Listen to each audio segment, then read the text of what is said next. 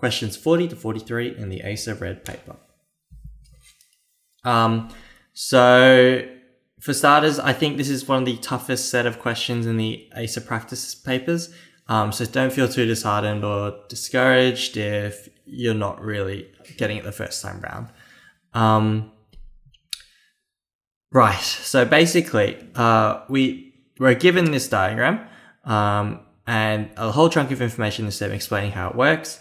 And then in question 40, they've asked us for the speed of an ion passing through slit S3. All right. So prior to sort of even like having a look at this question, you kind of need to know a little bit of there's like a little bit of assumed knowledge. You kind of need to know a couple of things. And that's mostly to do with how a charged particle moves in a magnetic and electric field. So if you're not familiar with that concept, I would suggest reading up on it, because otherwise this will all be very confusing and you won't really get some of the logical steps that you need to get to answer the question. So question 40, you can't really answer it without sort of understanding what's going on here. So I'll just kind of quickly try and explain it. So we've basically got this whole apparatus. We've got some sort of like ion beam discharge device, and it's just shooting out ions. And they're sort of passing through this plate and then curving around and hitting this photographic plate over here. The stem has given us a little bit of information. Firstly, the ion beam is made up of positive ions. So positive charged particles are making up the ion beam. Secondly, that the ion beam passes through the plates M and N undeflected, okay? And thirdly, that there is a magnetic field and electric field between the plates M and N. All right, so if you've done like sort of a little bit of background reading on electric fields and magnetic fields, you'll know that if there's an electric field and a charged particle is moving through it, that charged particle is going to be deflected in the direction of the electric field if it's a positive particle. But we've been told that the particle is passing through undeflected. So how can that happen? How can a charged particle pass through undeflected? Well, that's because there must be an opposing force to the electric field. So a force of equal magnitude, but in the opposite direction to the electric field. And in this case, that is the magnetic field. And they've told us that there is a magnetic field running perpendicular to the plane of the plates.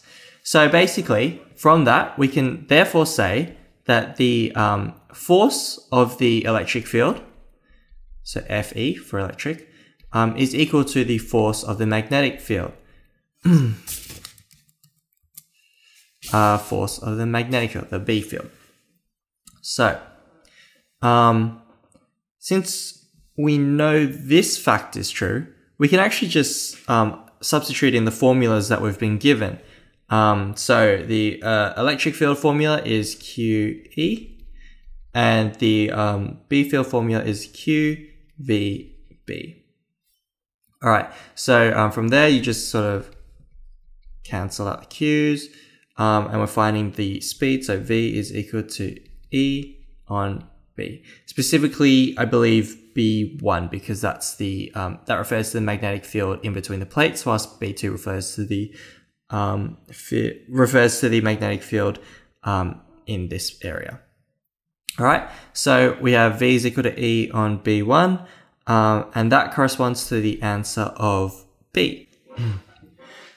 So just as an aside, I thought I'd sort of explain how we get each of these respective forces, because if you're sort of a bit unfamiliar with the electric field force, then you kind of wonder like why does it sort of result in a left-sided force when the electric field is perpendicular, whilst the E field results in a right-sided force even though it's horizontal. Like sort of, it's very all confusing, but I'll just quickly go through it. So the E field exerts a force in the direction of the E field. So if you've done a bit of background reading, you'll know that the E field goes from the positive to the negative side, and if we have a positively charged particle, it's going to be repelled by the positive side and attracted by the negative. So overall, for a positively charged particle, we have a right-sided force due to the E field. The B field, on the other hand, exerts force in sort of a weirder sort of direction. So the stem tells us that the B field is coming, the B field is in a direction that is perpendicular to the plane represented by the diagram. So basically, we've got a B field that is coming either out of the page or into the page, right? Let's just assume that the B field is coming out of the page as indicated by this symbol. To indicate, if you're unfamiliar, into the page is symbolized by this, and out of the page is symbolized by this. So let's just assume that the B field is coming out of the page. If you have read up about the right-hand slap rule, you'll be able to use that and apply that using the particle direction and the direction of the magnetic field to realize that the B force goes towards the left of the page. So that's sort of how a perpendicular B field will result in a B force that is going towards the left of the page. And since we have E field that's going to the right and a B field that's going to the left, they'll cancel out and lead to this undeflected particle.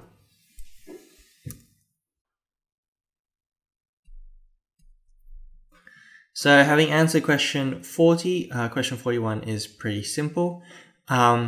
So the particular arrangement of electric and magnetic fields in the region between plates M and N is designed to. In this case, C is the correct answer. So the plates are designed to ensure that the ions passing through S have the same velocity. And that's because in the previous question, when we made that that equation, Fe is equal to Fb, that is the electric force is equal to the magnetic field force, we found that V is always equal to E on B1. And these two numbers, E on E and B1, are going to be constant the whole time. So therefore, V is going to be constant. So therefore, all the ions in passing through the plate, and therefore S3, are going to have the same constant velocity. So C is the correct answer. Alright, so question 42. It's a pretty hard question. You've got to know a couple of things beforehand. First off, you've got to understand a little bit about centripetal motion, centripetal forces, circular motion, etc. You've also got to know a bit about magnetic fields and the force that exerts, and in particular the right-hand slap rule. Alright, so let's get started. So basically, in question 42, we're asked for the speed of an ion of mass m just before it strikes the photographic plate. The area in which we're talking about is now the area past S3. And if you read the stem, you'll know that that area only has one field in it, and that is a magnetic field, B2. Again, this magnetic field is perpendicular to the plane represented by the diagram. We also know that once the particle passes through S3, it's curving around and hitting the wall. So it's making this sort of circular shape. First off, why does it make this shape? So the only thing that's affecting it is this magnetic field. If you're familiar again with your right-hand slap rule, you'll be able to predict the sort of direction in which this particle goes. So the right-hand slap rule predicts that if the particle is moving in one direction, let's say down, and the magnetic field is coming out of the page, then using the right-hand slap rule, you can predict that the B force will be towards the left of the page. And this is important because the B force is always in a perpendicular direction towards the direction of the particle. And what's another type of force that only ever acts in a perpendicular direction relative to the motion of the particle? That is the centripetal force. So the centripetal force always acts perpendicular to the direction of motion. So what this essentially means is that in this exact scenario, the magnetic field force is acting as a centripetal force.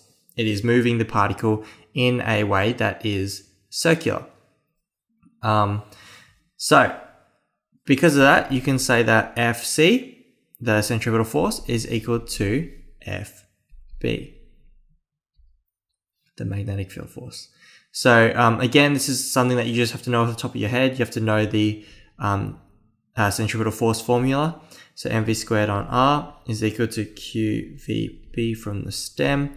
And you just sort of work it out from here. So you get mv is equal to qbr, v is equal to qbr on m. So, so that means that A in this instance is the correct answer. So finally, question 43. If the mass to charge ratios of negatively charged ions were determined by the apparatus, it would be simplest to reverse the direction of. Alright, so basically, instead of having positively charged ions flowing through our apparatus, we have negatively charged ions. So how does this sort of change up the direction of our particle? So the first sort of area where it might affect is between the plates. So if we have a negatively charged particle, so instead of positive, it was negative, then we'd experience a left-sided force, right, due to the E field. And conversely, if we had a negatively charged particle, we'd experience a right-sided force due to the magnetic field. So as you can see, the electric field and magnetic field between the plates still cancel out. So nothing is functionally sort of affected. So we don't need to sort of change either the E field or the B1 field.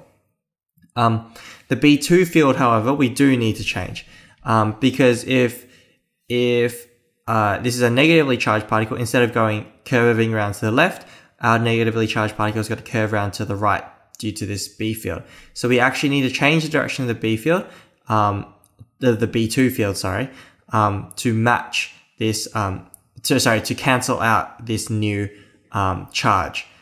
So all in all, we only need to reverse the direction of the B2 field to ensure that the charged particle still hits the photographic plate on the left-hand side. So B is the correct answer for question 43.